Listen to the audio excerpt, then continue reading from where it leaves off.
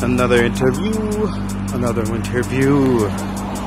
We are going to Kaffeeklatsch again to interview the lovely Vanden Dool. Like what he said, we're doing this series so that we can get more people to know about this place and give these guys a platform the way the newspapers used to do. So let's go. I'll make you feel unsafe, make you feel unsafe. The greatest fear I had was driving you away, driving you away. I'm not asking you to feel the same. I just had some things I wanted to say. So yeah,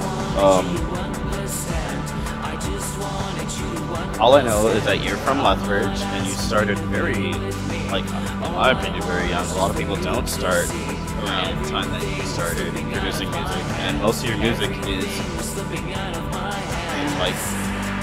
like my humble opinion, a lot of like people your age wouldn't listen to that type of music.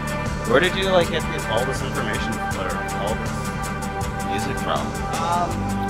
I think it started out with like the retro station that was back in Lethbridge, because it would occasionally play like some new wave and synth pop kind of tracks, just like the hits, but it was enough to make me realize that it was something that existed.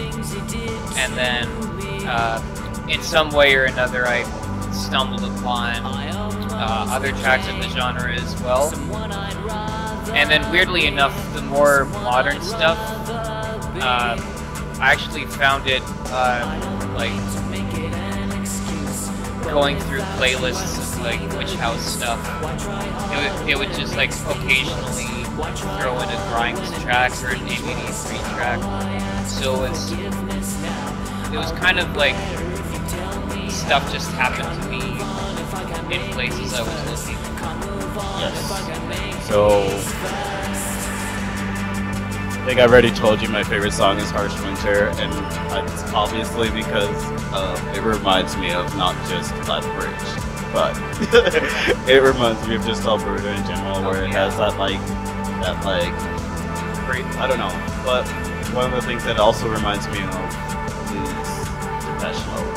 Yeah. Like, I always play it right after like a Depeche Mode song, and it just works. So I'm guessing you're influenced by Depeche Mode? I am, yeah. They're probably one of my core influences at this point. I was listening to them a lot when the self-titled album came out, so like all the tracks where I had to re-record the vocals, it would have like the kind of Dave Gahan, Martin, or vibrato to the vocals. Because I was just like listening to them so much at the time. I think I just like remembered something. Was it that you you came onto my stream like a long time ago? You went to music school, right? Yeah. And like that's kind of how you got like your not your practice, but like most of your ideas from music school. And I'm guessing like you said the old retro radio station in Lethbridge, which is pretty cool. Well, what did you learn from music school that kind of like applies to your music? well, it was like a university degree, so it was mostly like theory and composition and history and things like that. So it's basically just like anything that would apply to writing classically. So which also helps with popular music as well, because there's a lot of theory and composition and arrangement involved in that as well. So it kind of informed me how to do all that. And also my specific major was in like audio production and things, and that was something I especially needed to learn about because I didn't really know anything about it. So that was probably the most useful thing that I learned. Yeah, like I pretty much have been listening to 2015, I guess, not 2012. I don't know why I thought 2012. I'm listening to a lot of people since 2012, so I guess I just go to that date automatically. But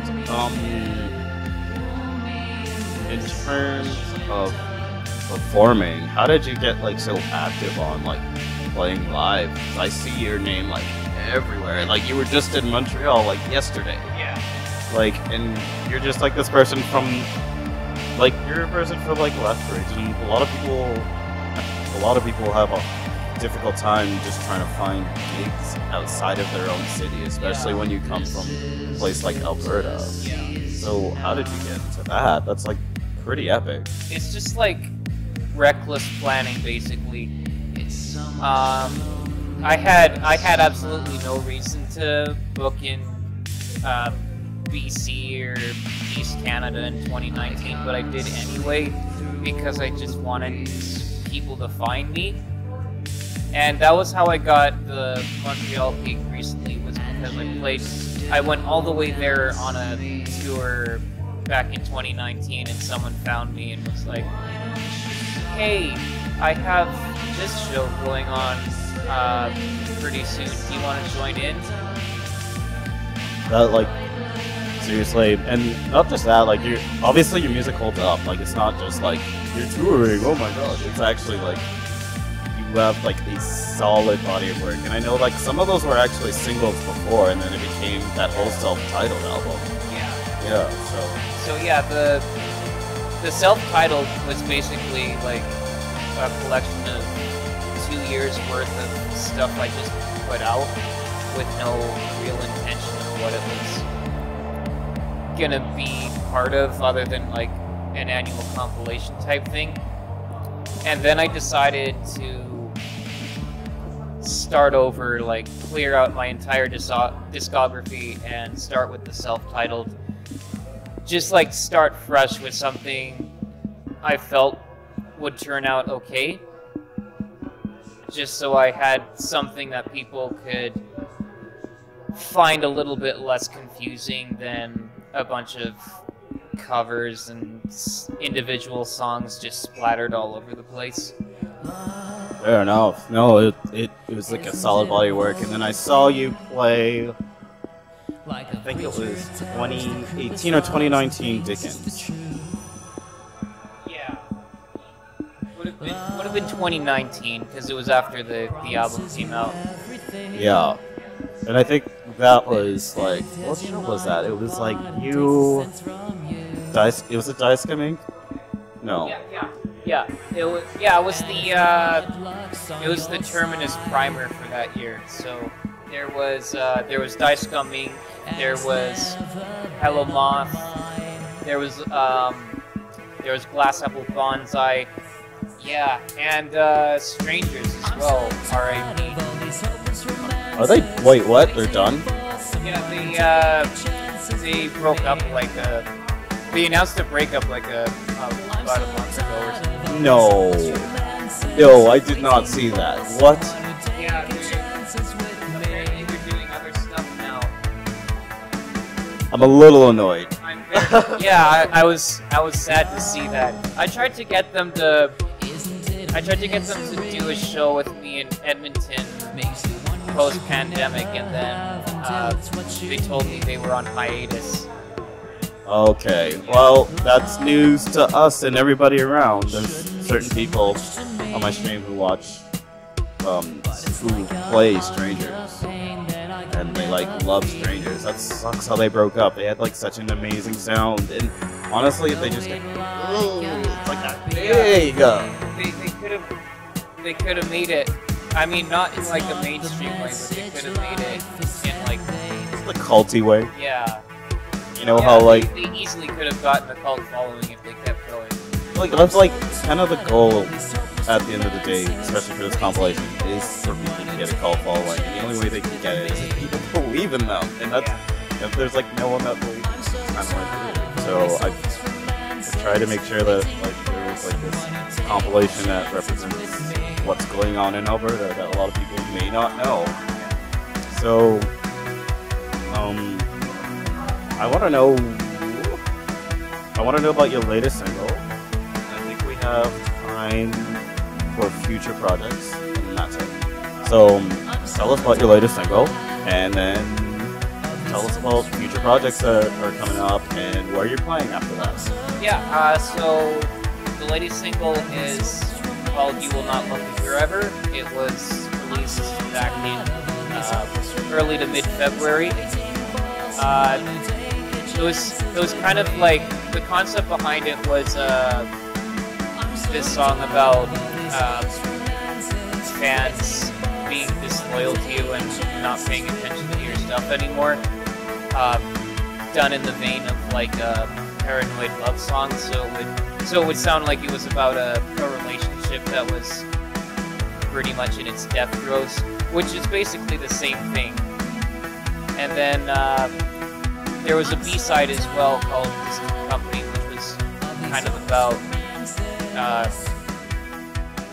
basically communicating with someone that you were into, but it was like a long distance thing, so there wasn't anything in person you could do about it. So actually I asked Ava X, I'm not sure if I'm not sure if you're a music video person, but do you plan on doing any music videos at all? I know Ava does like a ton of music videos, just because her partner is like a freaking cinematic person, so she's gotten really lucky over that. But do you plan on doing music videos? In my opinion, I think it's just too expensive for an artist to do music videos, but do you plan on doing music videos in the future? Or? Yeah, I have footage for a lyric video that we shot just before I moved with one of my old roommates for "You Will Not Love Me Forever." So at some point, hopefully that will come out. He's also got like 100 other things going on all the time, so it's not like a big priority on his list. And honestly, it's not for me either, because the song's been out for a while now, so it doesn't really matter all that much if it gets done or not. But I definitely hope there comes a time where music videos are relatively easy to get done on time. Fair enough, yes. And I know there's funding for it, but it's very hard to get funding. In the same boat, I'm trying to find people who can actually get funding and all that stuff. But other than that, anything coming up, and drop your socials so that people know all this stuff. And this will be on the website and everything. So I've also got an idea for a second album that I hope to release in 2023. I'm still in like the very early phases of writing it. Like I haven't gotten any full songs down yet, just like bits and pieces of ideas. But now that I don't have to worry about being prepared for shows and everything, I'll probably have a bit more time to work on that soon. And if anyone's watching this wants to find my socials, you can find it on Facebook, which is Vanden Dool. On Instagram, which is my username is Vanden Dool. I think my Twitter handle is Vanden Dool Music, and then my TikTok, which I don't use a whole lot, but I use a little bit, is the same as Instagram, and I'm also on all the streaming services. Find me there. Also Bandcamp, so you'll definitely find me somewhere. Sweet. Thank you so much. And we did it. Oh my god, we got it. Like at 15 minutes. Exactly, on the spot. Oh, okay. Thank you so much for doing this. Later on, you guys will be seeing Vanden Dool perform. Hopefully you guys can see this all. I know like my chat is not loading right now, and I'll figure that all that stuff out later. But hopefully you guys can see this. Thank you so much. This is recorded either way. So if they didn't see it, whatever, we can just put it on later on. It's recorded. If you can't see it, and you're in the area, you should just drive and take a bus over here. Please come here really quickly. That'd be so freaking awesome. Bring Bring in your energy. Bring friends, bring everybody, please. Well, either way, we're gonna have a live show. It's gonna be great. Right now, we gotta get Ava X up. So thank you, everybody. I will be right back with more live music.